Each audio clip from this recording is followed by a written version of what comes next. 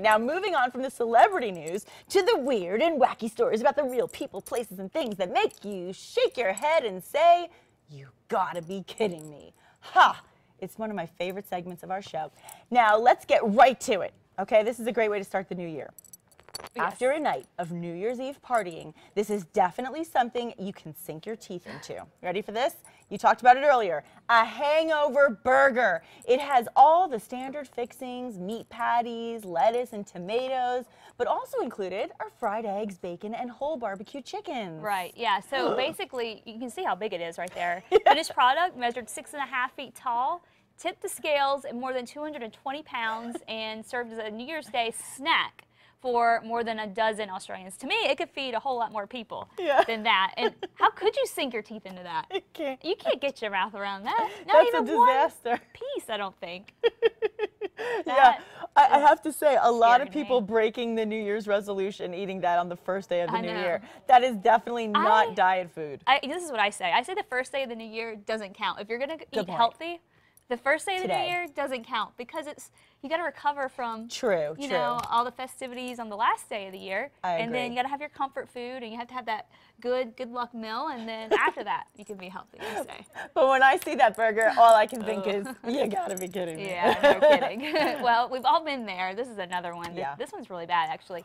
Driving around in circles, you know, through the parking lot looking for a place to park. Well, an Atlanta woman let her frustration get the best of her. Angela Cornett, a member of a local school board, no less, was so intent on getting a spot that she ran down a 17-year-old girl with her SUV in a dispute over a space at Walmart. Oh, come on. It is really bad. Okay, so what they're telling us then is the teen was standing in the space, saving it for a friend who had just given birth, so she didn't have to walk far. But when Angela saw the spot, she demanded that the girl get out of the way. Now, when the girl refused, Cornett hit her with her vehicle.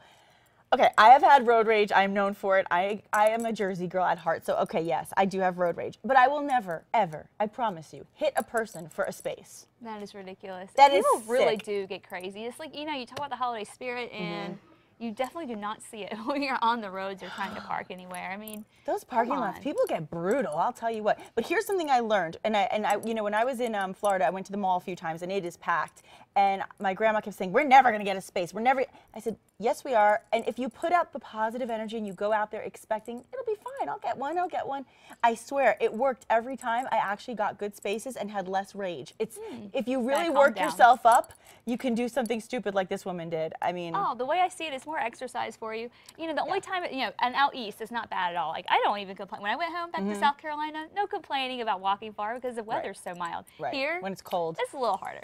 It's tougher. You got to be kidding me.